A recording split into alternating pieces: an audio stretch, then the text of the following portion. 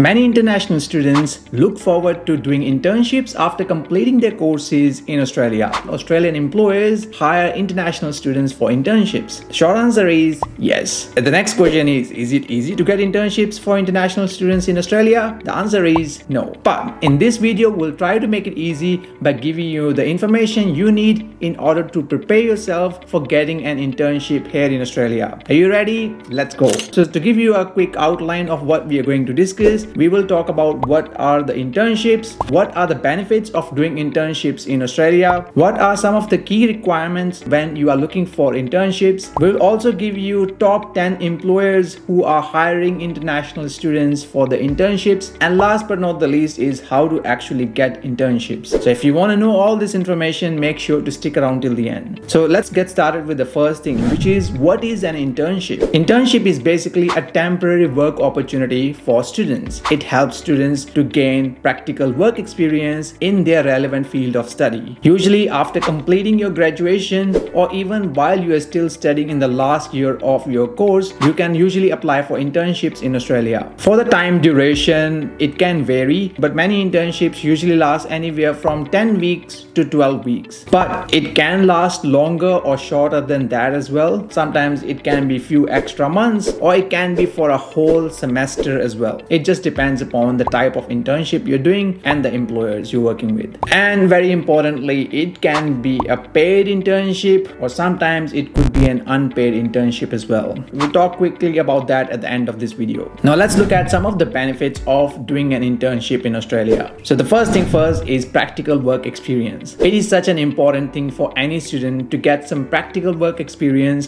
before they actually get employed in the industry. And that's the exact role of these internships are. They prepare students for the real world when they actually start working. So the practical components of these internships are very critical to learn for these students. The next benefit is that you get to learn about Australian workplace culture. So the chances are that Australian workplace culture is quite different than your home country. It could be regarding the time you come in and time you sign out, how do you address bosses, it could be regarding meetings and so on. We actually have a whole video about Australian workplace culture as well. We'll put the link of that in the description box below. So you get to learn about Australian workplace culture and how do they actually operate. Moving on to the next benefit, which is about improving your work communication skills. Now communicating with your friends and communicating at work is quite different. You usually have to be quite formal. Luckily, Australian workplace culture is quite informal at times, but you still need to follow a formal way of communicating when you are at your workplaces. So this is something that you will learn and you will definitely improve during your internships. The next very important element or benefit of internship is pathway to the job. So after completing your internships, there are chances that sometimes the intern company will actually hire the students as well. And that is what many students actually aspire for. So once you have finished your internship, if there are job opportunities available in that specific company, and if they like you as a person, there is usually a clear pathway for the students to go for those sort of job roles. It's not a guarantee, but it is certainly a possibility. Last but not the least, one of the most important benefit is mentorship. See, when you're working with the people who already have a lot of experience in the industry, they become your mentors for life. You can ask them for advice regarding your career and some tips in order to kickstart your career in the specific industry you're working in. In my personal opinion, it is one of the most powerful benefits, as it can certainly shape your career in the long run as well. Now let's move on to the next part, which is what are the requirements if you want to get an internship in Australia. One of the first one and the most important one is your visa and the work hours. Now I must start by saying this, that most of the international students unfortunately don't get internships because of their work conditions on their visas, as many employers would like to have students working full-time hours during the duration of their internships. Yes, there are opportunities for part-time internships as well, but let's be honest, most of the employers would prefer students having a full-time work rights. And that is the reason why sometimes when you are on a student visa, you may not be able to get these internships. However, if you jump to some other visa that allow you to have a full-time work hours, like for example temporary graduate visas, that's when a lot of employers start looking at those applications. I'm not suggesting that you cannot get internships on a student visa. There are students who have got internships. Actually, some of my own students have managed to get some internships in the marketing industry itself while they were still studying, but that is certainly a bit of a hurdle for many students when they are on a student visa and the employer employers look for full-time work hours during those internships. So that is one of the key requirements for international students if you are planning to look for internship. The next one will be a completed degree or at least a certification of near completion. So you are looking for internship, the chances are that you might have already completed a degree. And in that case, you will need that paper from the university saying that you have completed your course. Or if you are still in your last year of studies and you're planning to apply for an internship, then you would need at least some sort of certification saying that you have completed X amount of duration of the course. Apart from that, you will also need a resume and a cover letter to apply for these sort of internships. So you need to create a proper resume, and alongside you have to create a cover letter as well. We have got the videos regarding resume and a cover letter on our channel, and we got a free template on our website regarding resume and a cover letter. If you want to download it, we'll leave the link of that in the description box. The next requirement is to have a good application. Now, most of these internships would require you to apply for it, especially the larger organizations will expect you to send an application. So it will be a critical part of getting an internship that you must have a completed forms that they require you to complete. Sometimes you may also have to attach additional evidence or paperwork like your visa documentation, passport, and so on as well. So make sure you send your best application along with all the documents that they need. Another requirement is to have a decent communication skills. Many Australian employers are a bit hesitant to hire international students is because of their communication skills, or at least that's what they think. So it's very important that you have a decent communication skills in English, especially in writing, in speaking. You should be able to communicate effectively with your peers. Might test you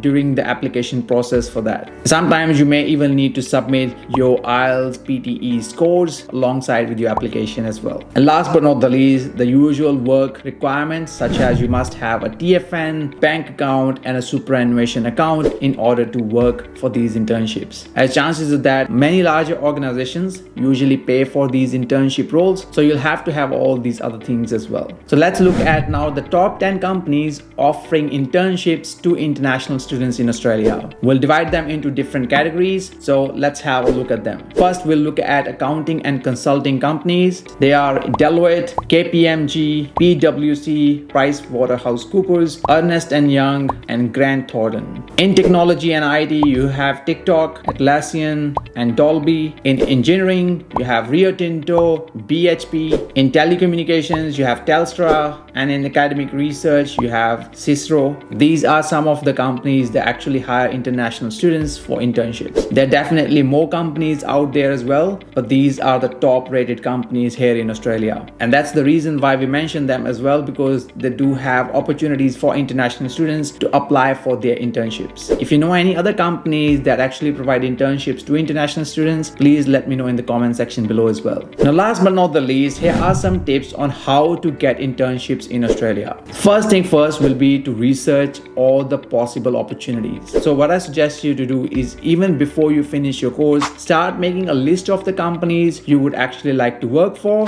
It could be large, it could be small or medium businesses, and start exploring, are they offering any specific internships to international students. Second important thing will be to optimize your resume. Make sure to tailor your resume in order to stand any chance for getting seen by Australian employers. The chances that the structure of Australian resume format is quite different than your home country. So make sure you follow that in order to have any chance for your application to be seen. Now, next very important thing will be to build your LinkedIn profile. It's very important for any graduate to have a good LinkedIn profile. It is a must. Having a nice photo with a clear background, making sure that you outline all your skills and knowledge, and also any work experience you have got in any industries, and try to reach out to people through those networks as well. See if you can build some relationships online through LinkedIn as well. It's a very powerful tool. I highly recommend you check it out. And if you haven't got one, please make sure you update your LinkedIn profile as soon as possible. Next tip will be to attend the networking events. During your last years of university, you will see many companies might actually come to your campus, or sometimes they may organize some events for internships as well. Make sure not to miss any of those events, and find any other events that might be popping up in your city that you're living here in Australia. The more you go out out to these networking events, there are more chances that you might be able to score an internship. Now, universities usually have quite a decent resources for internships as well. So reach out to your university to find out what sort of resources do they have. I would even suggest you to check that before you enroll into any university. What sort of graduate employment programs do they have when the students complete their courses with them? Don't be hesitant to ask these sort of questions, because at the end of the day, you are paying an amazing amount of dollars to these universities. So they should be putting together some good resources for you after completing your course regarding internships. One of the other tips will be to start applying for these internships as soon as possible. Now, there are chances that many other students, including the local students, will be applying for the same sort of internships. So applying early might give you a little bit of edge over others. Not saying there is a definite guarantee that applying early means you might be able to get one, but there is more probability that your application might be seen earlier. Another suggestion would be to start learning about Australian workplace culture. If you are serious of getting into Australian workplace and getting an internship, you should start learning about how do they actually operate. Like, for example, how to communicate at workplace, what are the things you need to be mindful of in general day-to-day operations of a business,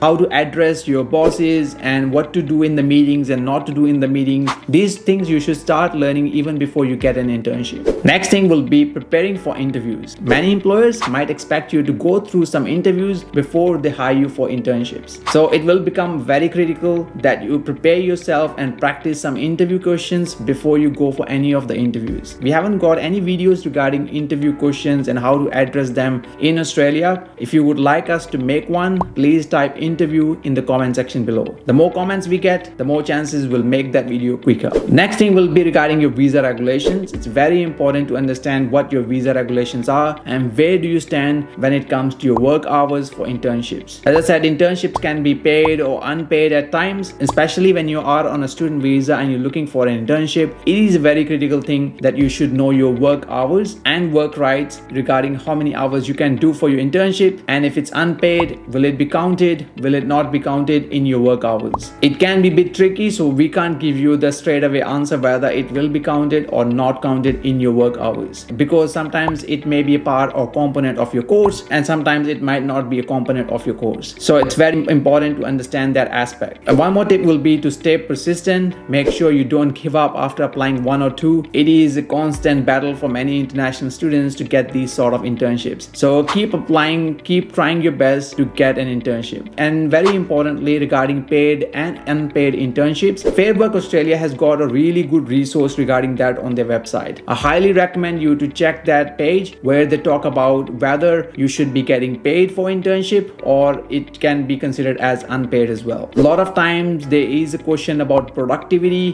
whether the students are actually doing some productive work in their internships. For example, if I hire you for doing our marketing and if I ask you to create strategies, create content and do everything as an employee is supposed to do, then it may not be considered as unpaid internship. Again, this is a bit gray area, so I highly recommend you to read through that page, and if you need to get advice, please speak to Fairwork Australia about that as well. We'll leave a link of that in the description box below for you. So that's pretty much it in regards to the internships here in Australia. Now, if you are serious about getting a professional job in Australia, I highly recommend you to check this video. Here we talk about how to do professional networking in Australia. There are very few videos that talk about these sort of things, and if you are really serious about getting one, then this is the video you need to check. And I'll see you there.